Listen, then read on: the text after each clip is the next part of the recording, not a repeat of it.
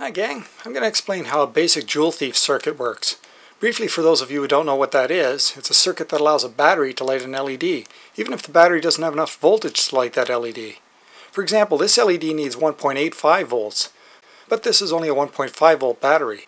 To see how to make this circuit, check out my video, Make a Joule Thief for zombie batteries. So on with how it works.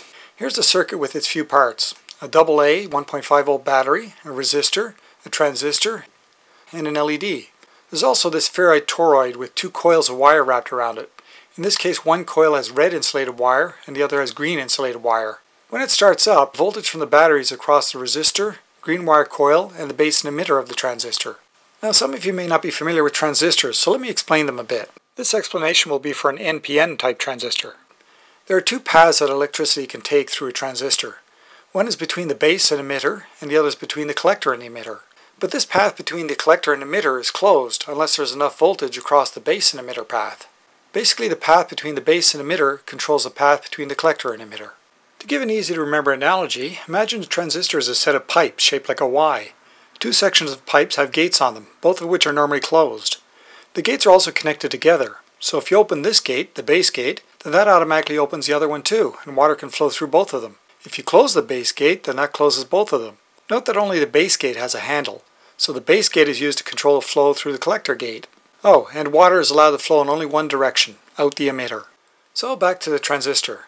When there's enough voltage across the base and emitter wire, electricity can now take both paths, between the base and emitter and between the collector and emitter. And if you look closely at the circuit, you'll see that if electricity is flowing between the collector and emitter, that means it's also flowing through the red coil. But what about the LED?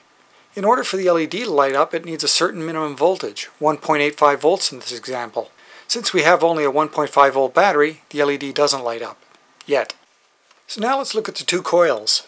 You may not have noticed this in the diagram, but the two coils are connected to the circuit in such a way that they oppose each other. You can tell because the end of the red coil that's connected to the positive of the battery is here, but the end of the green coil that's also connected to the positive of the battery is over here.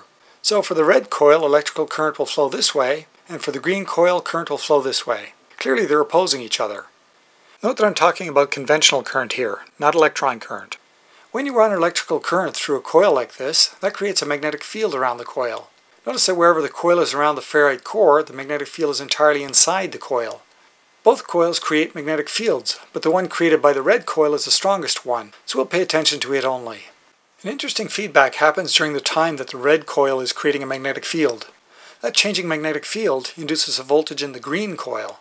What's good is that the voltage is in the right direction to add to the voltage already being provided by the battery, and increasing its voltage also increases its current. Now remember, the green wire is the one that runs to the transistor's base and emitter. Increasing that current forces the gate open wider. That opens the gate for the collector to emitter wider, which allows more current to flow through the red wire. And remember, the red wire is also the red coil. So that increased current makes the magnetic field stronger, which results in a stronger voltage in the green wire in the direction that helps the current in the green wire, which opens the gates still wider, and so on. The end result is a feedback that causes transistor gates to shoot fully open very fast. But still our LED isn't lit. That comes when all this falls apart, which is what happens next. At this point, one of a few different things can happen to cause this whole process to reverse. If the battery voltage is above around 0.75 volts, then the magnetic field can be built up in the ferrite core to a point where the core can't allow it to build up anymore. We say the core is saturated. At this point, there's no more changing magnetic field. And so all that nice induced voltage that was adding to the battery voltage for the green wire vanishes. And without that voltage, the gate between the base and emitter starts to close. And when it does, the gate between the collector and emitter also starts to close. And so the whole process begins to reverse. Since the doors are closing, there's no longer sufficient current to maintain the magnetic field. It collapses. And when it does, a similar feedback to the one that happened before occurs. That collapsing magnetic field is in the opposite direction of what it was before. Just as before, the changing magnetic field induces the voltage in the green wire, but this time it's in the direction that subtracts from the battery voltage. This helps to close the transistor gate between the base and the emitter, causing it to close even faster. And of course that also closes the gate between the collector and emitter. Both gates quickly slam shut. The collapsing magnetic field also drives a current through the red wire. With the gate between the collector and the emitter closed, that current takes the other path, to the LED, creating a voltage across the LED. At first it's not strong enough to turn it on, but as the magnetic field collapses really fast, there's even more current and a faster rising voltage for the LED. And so the LED quickly lights up brightly. Once the magnetic field in the core is all gone, there's no more current for the LED, and it turns off. And we wait for the battery voltage to start opening the base to emitter gate again to start the whole thing over again. And that's how a basic Joule Thief circuit works. Well, thanks for watching.